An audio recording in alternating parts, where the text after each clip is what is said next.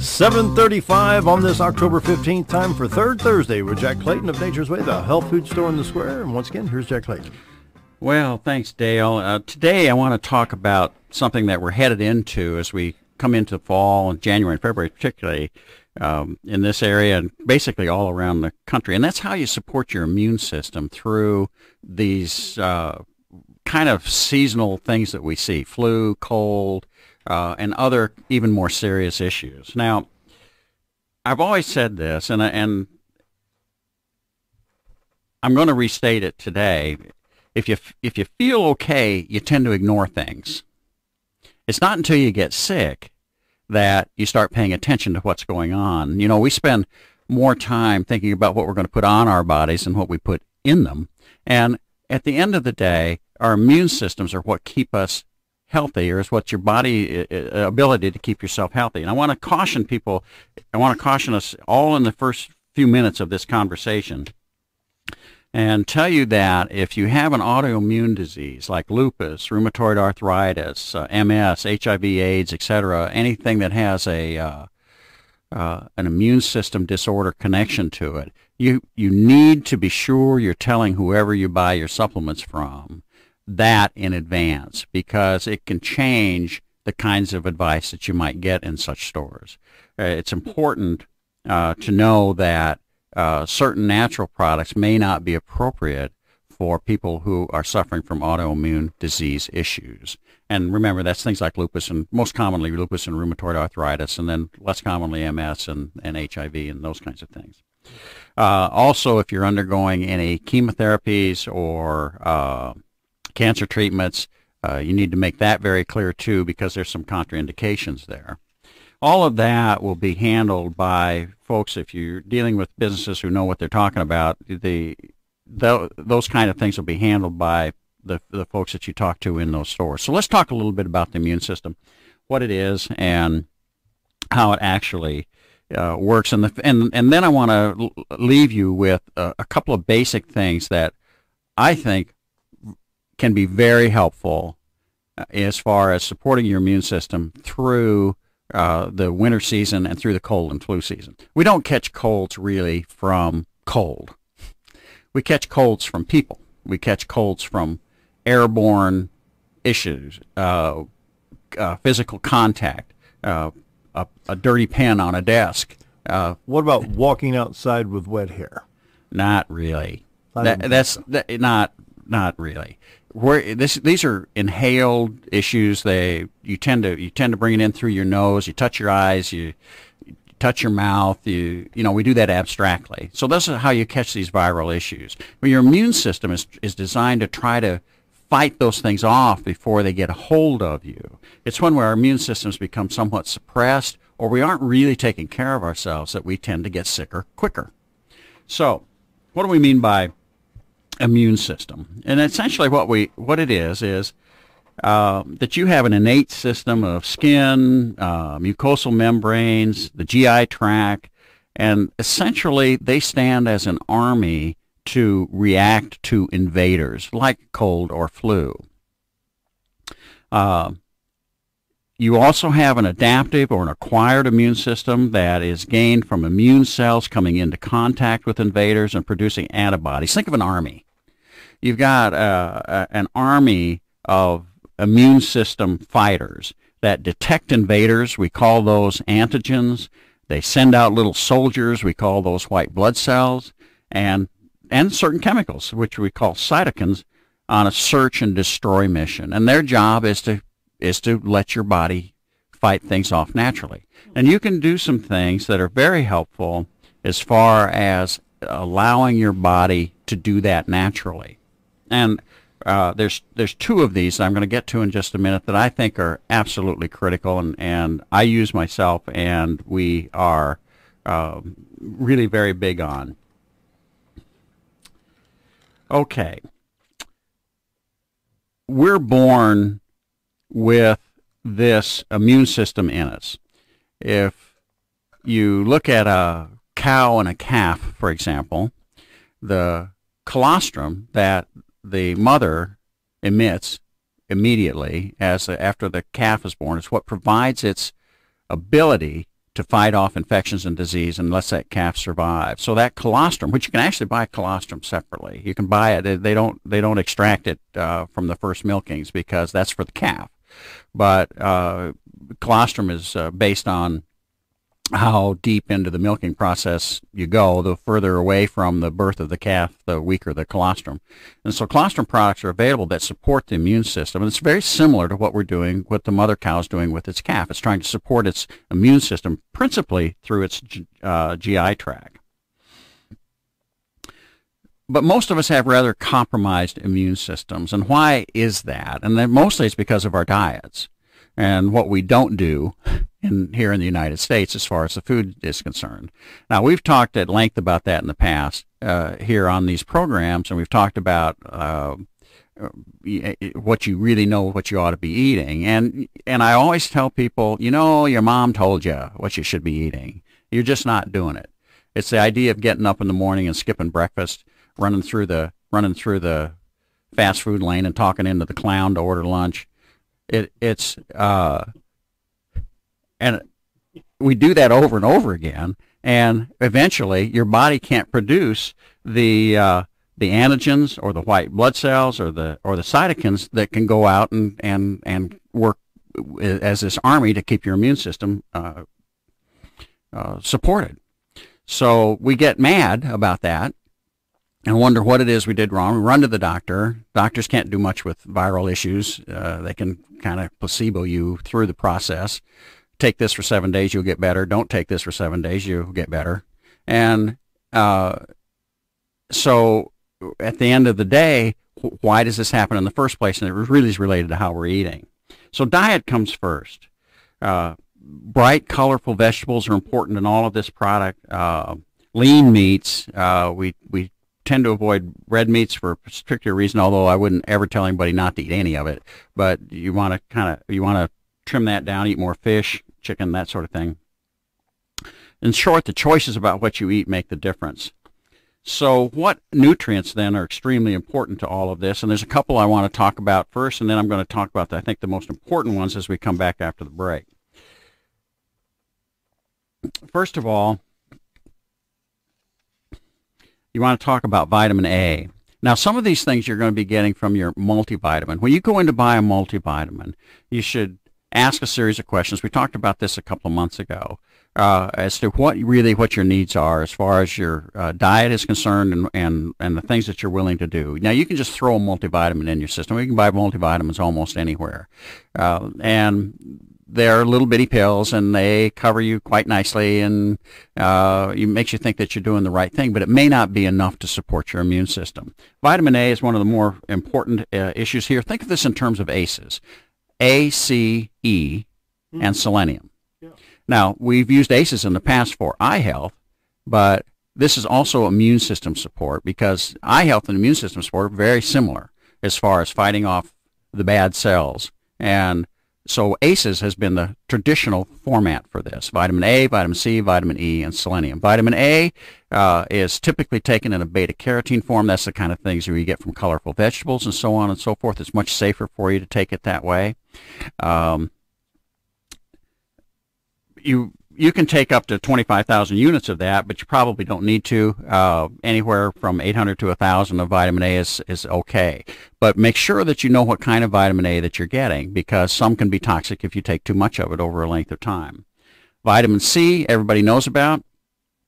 And vitamin C has a variety of different forms. When you're talking to whoever's selling you your supplements, ask them how it's going to have an impact on your stomach and what forms of it might be better for you if you have a very sensitive tummy. That's usually not too big an issue with vitamin C, but some people don't respond to it very well. Due to the acid levels? Yeah, it has to. It's just the way we are as human beings. There's some people that some of us we have a kind of an acidic response to vitamin C. So there are forms that can be safer for you to take or easier for you to take. Usually, people will take about 1,000 milligrams of vitamin C. That's generally enough. You can take massive amounts of it if you want to, but I don't think there's much evidence that, in spite of what Linus Pauling says, I don't think there's a great deal of evidence that says that huge amounts are going to make a significant difference for you. Vitamin E is an interesting story. Vitamin E will you probably want to stay around 400 units a day. And you'll want to take a look at vitamin E as far as what you have in your multivitamin. You may have about that much in a multivitamin, and I would not encourage people to take more vitamin E unless their doctor is involved in it.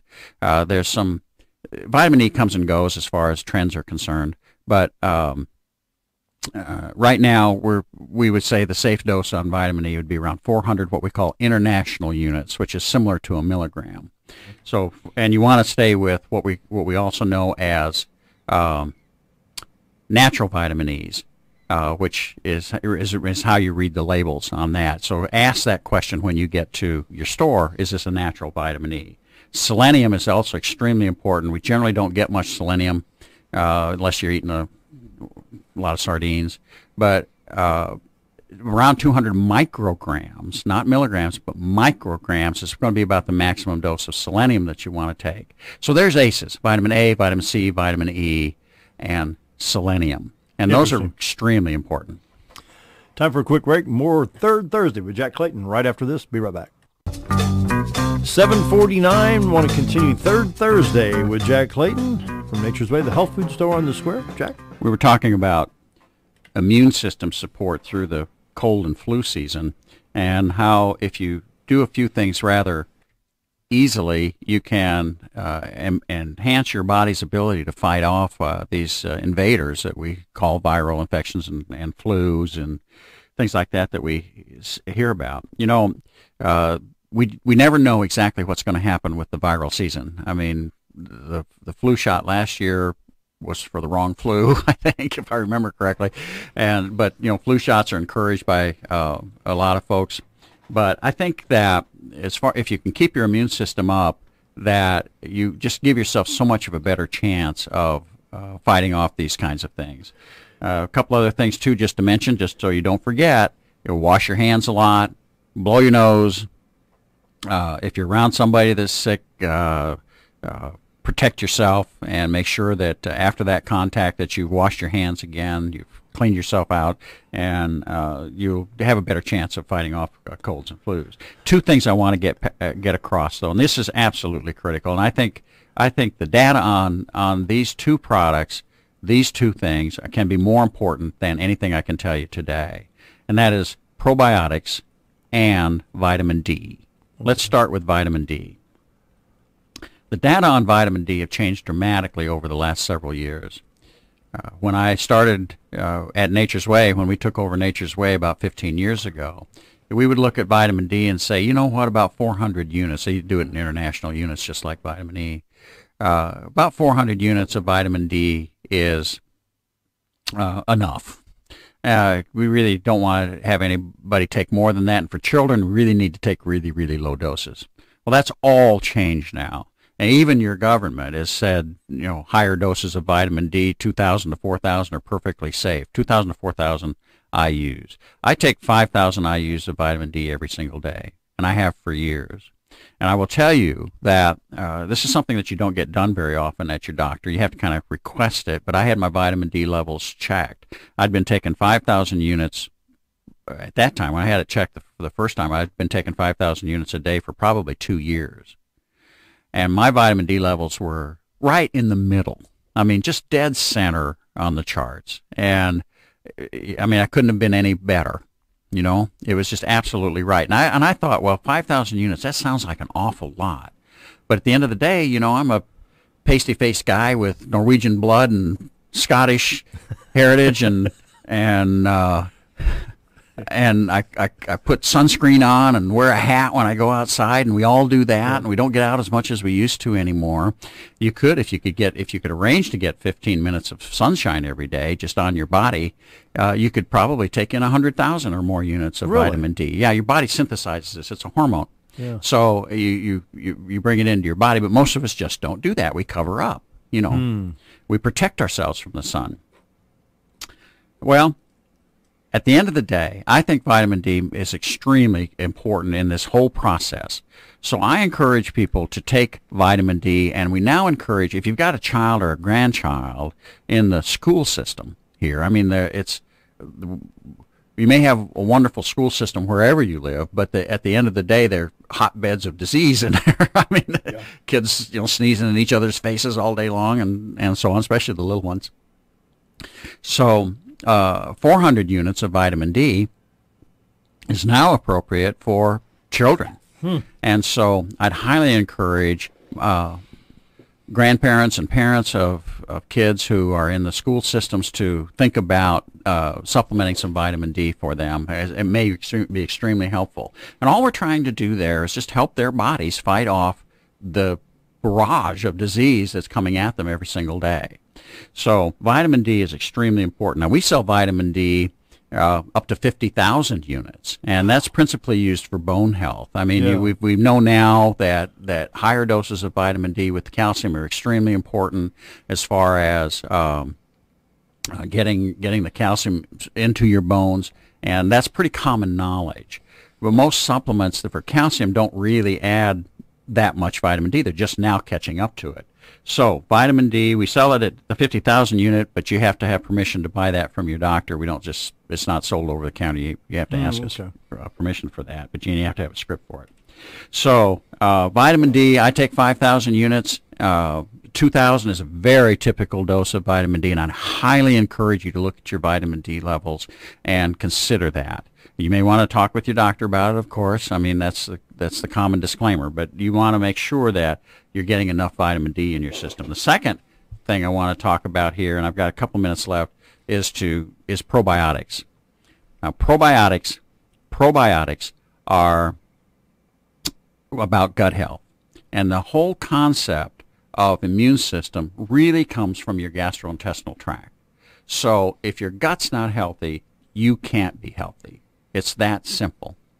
Probiotic, and I take a probiotic every single day, is a critical part of this whole thing as far as general disease is concerned, as far as keeping your immune system supported for fungal infections, thrush, for a series of things that happen to you.